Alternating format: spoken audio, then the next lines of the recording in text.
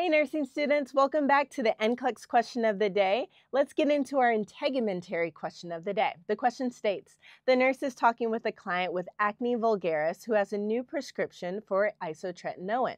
Which of the following statements by the client would require follow-up?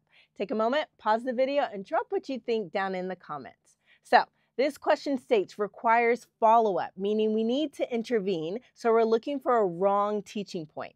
So the correct options would be option 1. Isotretinoin is a highly teratogenic medication, so the client should remain on their oral contraceptives to prevent pregnancy while taking this medication. Options 2, 3, and 4 are incorrect because they're correct teaching points for the client's understanding.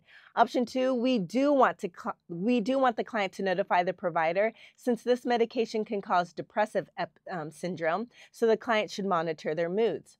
With option 3, they should avoid drinking alcohol while on the medication since alcohol can potentiate abnormalities like triglyceride levels.